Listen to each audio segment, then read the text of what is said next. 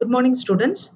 Today we'll be continuing with our discrete Fourier transform using matrix method, and we will also be discussing about inverse discrete Fourier transform, and then we will also find the relationship between DFT and DTFT. So calculation of DFT using matrix method. So this matrix method, you should be using it only if specified, and when you solve more higher order complex problems in this chapter itself, you'll be seeing it later. At that time alone, you can use this matrix method. This is given in order to make your computations easier. So you know that very well endpoint DFT is specified in this particular equation. So here what we are trying to do is, here this factor e power minus j 2 pi by n. So you can see that this factor e power minus 2 pi by n, right? So this factor is taken and represented as a twiddle factor called as Wn, right? So now rewriting this equation, n equal to 0 to n minus 1, x of n, Wn to the power of kn. So this Wn, we are going to calculate the twiddle factor matrix, right? So here the rows represent n equal to 0 to n minus 1, k represents 0 to n minus 1, right? So if you want to, the twiddle factor matrix Wn to the power of kn, right? That is twiddle factor for a combination of k as well as n can be represented like this. So Wn0 for first row fully will be Wn0, taking into account k value as 0, right? For next one, for k equal to 1. So when you substitute here k equal to 1, right? And at the same time when n equal to 0, you'll be getting Wn0, right? The next k value equal to 1 and n value equal to 1. See, this matrix is k equal to 1, n equal to 1. So you'll be getting Wn1. Then this one is k equal to 1 and n equal to 2. So automatically you will be getting Wn2. So similarly, this last element is Wn. It is 1. K is 1. This is n minus 1. So Wn minus 1. Right? In the same manner, you can proceed on till n minus 1. Right? So this is the order in which your twiddle factor matrix has been can be formed for any number of points. That is, n can be 2, n can be 4, n can be 8. Or so here computational point maximum you will be getting n equal to 2 and n equal to 4. So let us see how 2-point twiddle factor matrix is calculated. So as we have told earlier, W2 to the power of kn. So here this please keep in mind that this represents n. Okay, so here this side you represent n, and this side vertically we represent what is called as k. So the first element will be n equal to 0 and k equal to 0. So W2 is equal to 0, right? The second element again will be k equal to 0 and n equal to 1. So automatically you will be getting W2 0. Here again k equal to 1, n equal to 0. So you will get W2 0. And here you get n equal to 1, k equal to 1. So W2 1. So here we know Wn can be represented as e power minus j 2 pi by n. So now W2 can be represented as e power minus j 2 pi by 2, right? So now suppose I want to calculate W2 to the power of 0. I just need to multiply here by 0, right? So e power minus j theta is again Euler's identity. So when you find out, you can very easily it falls into picture. W2 power 0 is e power minus j pi here into 0. So automatically it will be equal to 1. So wherever you have W2 0, it will be 1. Then when you want to calculate W2 power 1, it will be e power minus j pi into 1. That is e power minus j pi. So e power minus j pi will be cos pi minus j sin pi, which is nothing but minus 1. So that is why you're getting. So simple substitution of this twiddle factors into the matrix will yield you this particular matrix value. See, what we are saying is just first we are seeing how to form the twiddle factor matrix. Later on we'll be seeing how we can use this twiddle factor matrix to find out how, right? So So we'll be continuing with 4-point twiddle factor matrix. So 4-point twiddle factor matrix, you can also represent the twiddle factors W4 power 0, W4 power 1, W4 power 2, W4 power 3. So if we can calculate, so since it is going to be a 4-point twiddle factor matrix, you will be having 4 points, right? You calculate W4 power 0 by the formula, you will be getting it as 1. W4 power 1, you will be getting it as minus j. W4 power 2, you will be getting it as minus 1, and W4 power 3, you are getting it as j, right? So you know, right, how we do this. This is just a normal convention. So here this is 0 degrees. So 0 degrees. J means it is 90 degrees, right? So 90 degrees. So 90 degree will come over here. Minus 1 means what? It is 180 degrees. So that is why we are representing the same twiddle factor in your plane also. And here it is again 270 degrees, or you see, you can either write it as 270. Minus j is either 270, or you can write it as minus 90 degree. Right, because coming back in reverse here, it will be represented as minus 90 degree. So all these values, so you can form this matrix from the original thing that was stated here, right? Earlier we have seen this twiddle factor matrix. Just substitute W4 to the power of Kn, it will yield 4 cross 4 matrix, and when you try to find out the values of each and everything, it will yield these values. Just substitute. This will be this 4.4 matrix. You can very easily remember this matrix also. You can see this row is 1 and this first column is 1, and then you can see that the next one here is minus j, minus 1 and j, right? So this minus 1 is same over here, minus 1. This is just the complex conjugate of this, minus j plus j, and here it is j, and this is going to be the complex conjugate minus j, right?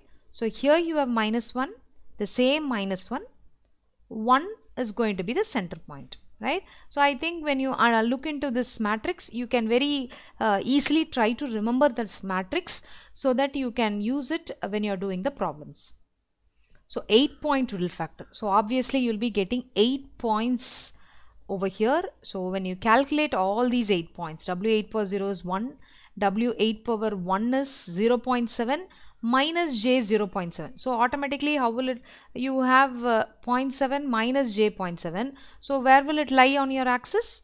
Automatically here 0.7 will be on positive, right? Minus j 0.7 will be on the negative axis. That is why you are getting W81 here, right? So similarly W82 is minus 90 and so on.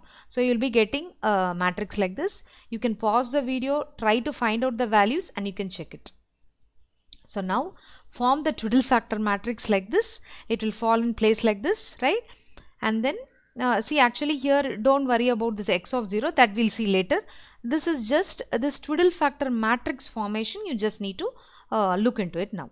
So when you substitute this twiddle factors, you will be getting a factor like this, matrix like this.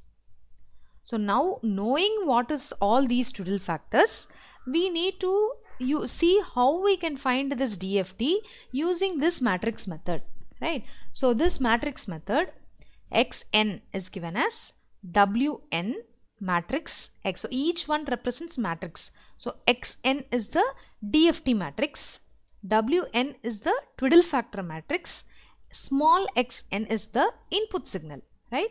So capital X of n, which is our discrete Fourier transform matrix, is represented as x of 0, x of 1, x of 2 up to x of n minus 1, right?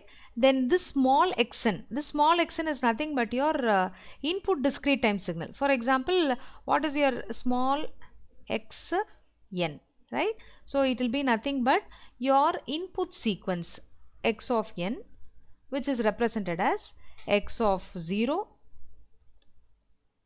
x of 1, and then up to, you proceed on, right? You go on till you find small x, till you write small x of n minus 1, right? So this is your input sequence. just the same input sequence represented in terms of a matrix. So DFT is again, it is a 1 cross n minus 1 matrix.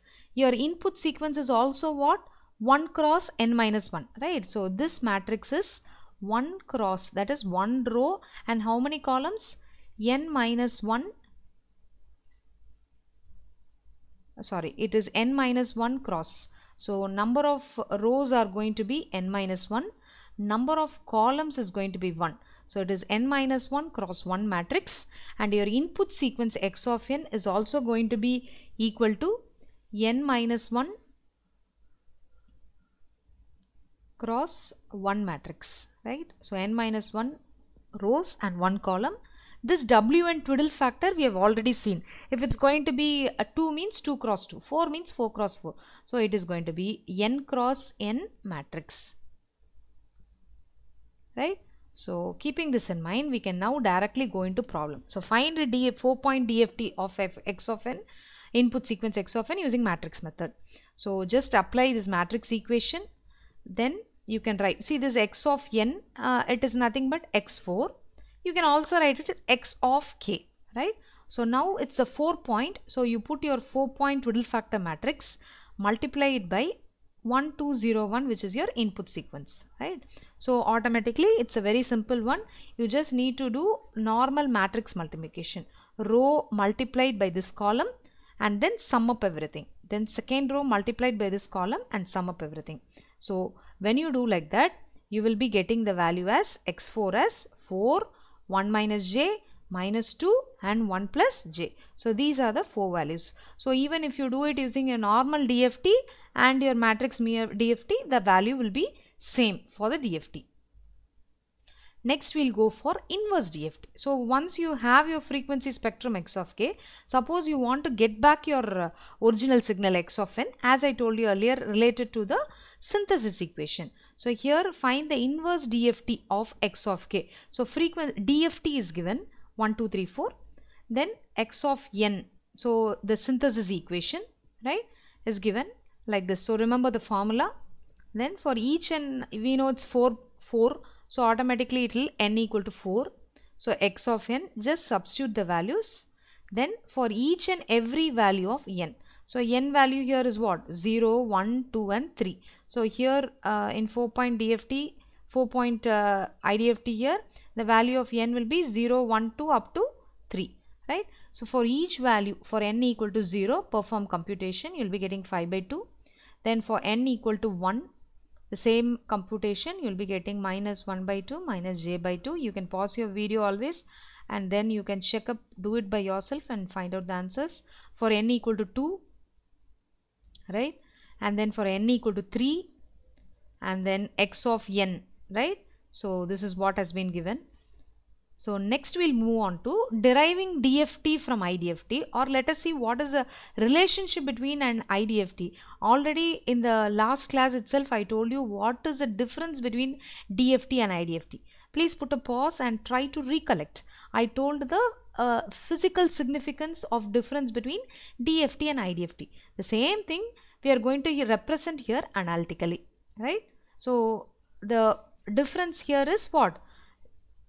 IDFT has infinite number of points which cannot be represented in memory, right? So DFT is the same spectrum which has finite number of points. So when you sum, the one thing over here is we are I have to change here. We are finding the relationship between DFT, deriving DFT from DTFT. It should not be IDFT, DTFT. Right? So DTFT is, if you sample DTFT for finite number of points, what you get is called as DFT, right? So discrete time Fourier transform, DTFT, is given by, this is a formula for discrete time Fourier transform, right? You know how DTFT will look like, already I have told you. So you can see that the number of points contained is DTFT is infinite. DTFT is a periodic continuous function. Please stress on the point, continuous function with a period 2 pi. DFT is obtained by uniformly sampling x of e power j omega at the discrete frequencies. You're just going to sample at discrete frequencies. So how you do this? You actually have x-axis here as omega, right? For this omega, every point of omega it is continuous. But instead of taking continuous, we are going to take discrete values of omega, and for this discrete values of omega, what is the corresponding amplitude, right? So the frequencies that we are going to discretize, here you can see that there are continuously, right? So now we are going to discretize omega. So omega k is equal to 2 pi k divided by n. We are discretizing at each values of k, right? For k points we are discretizing, right? So you will be getting a discretized like this. So when will DFT and DTFT be equal?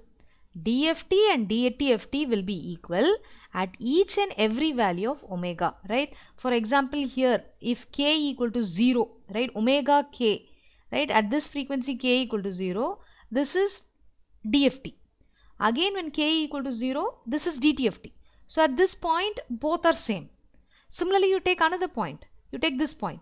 Whatever may be this value of omega, this point, and at the same thing you will be having here omega. So at all these discrete instance, both DFT and DTFT are said to same or said to converge, right? So x of k equal to x of e power j omega at the discrete time points omega equal to 2 pi k divided by n, right? So now we are going to substitute in DFT in the place of e power j omega. I am just writing it as substitute 2 in 1. So wherever you have omega, you have to write it as 2 pi k. So you will be getting x of k equal to summation n equal to 0 to n minus 1 x of n e power minus j. See, you can see that, right? In the place of omega, we are going to substitute it as 2 pi k divided by n, k equal to. So this is nothing new equation. This is the equation of DFT which we are seeing from the very beginning. This is just to tell you how we are arriving DFT from the DTFT equation. So please do these practice problems. Compute 4-point DFT using matrix method for the sequence minus 1 to the power of n, and then compute 4-point DFT using matrix method for the sequence x of n equal to sin n pi by 2. So obtain these answers and compare it with the questions that was given in the previous class. In the previous class, it was given for normal DFT. So when you compare, you will be able to find out that both the answers are same. Thank you, students.